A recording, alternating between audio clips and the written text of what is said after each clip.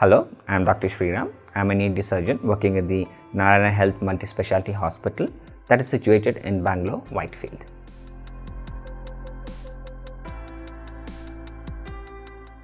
Nasal spray are of two types. One is the sprays which affect your allergy and which are components which they contain things like Fluticasone propionate or Fluticasone Furoate, or the sprays which like Momentasaone sprays. These sprays which reduce your irritation in the nose, they reduce your allergic reactions in the nose, and they can be used over a period of time because they don't have an immediate effect on your nose. Over a period of time only they reduce the allergy or irritation within the nose.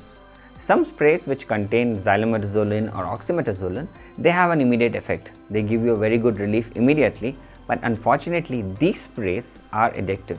You get used to it, and then without the sprays you cannot have a nose block which is getting controlled. So unless you use the sprays, your nose block will not get better. And these sprays also cause a condition called the Rhinitis Medicamentosa.